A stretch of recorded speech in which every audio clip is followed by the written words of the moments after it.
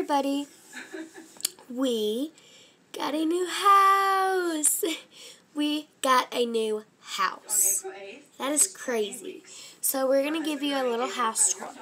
So here, babe, can you move off the bed? Yes. Here, I'm going to get behind the camera. Alright, so this is mine and Joseph's bed. It's a pull-out bed. So, and then right here is the bathroom. And then we have the crib with Riley and Hazel, and then Izzy, also known as Isabella. Then over here we have the 4 children. Yeah, so we have Mariah and Jacob's bed, and Navy and Mackenzie's bed, and then over here, these beds will go up during the day. It's nighttime right now, but this over here is the kitchen, and this will pull out as a bar, and that will pull out as a bar table. So, here, let me show you. Can y'all move y'all's bed over here? Okay. Hang on. You know what? We're not going to get into that. We'll do that later. But, yeah, and then right here, hang on. Right here we have the timeout thing for the kids. And then we have the teenagers' beds.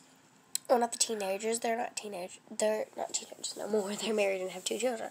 But this is Brayden and Skyla. Sorry, I said Scarla. And Ellie. And why don't you tell them where Micah is? He's at work, guys. Yeah, Micah is at work. But I want to show y'all my little outfit. I work somewhere now, and this is so cute. This is my work shirt. I work at a veterinary shop. I do front desk and shot work.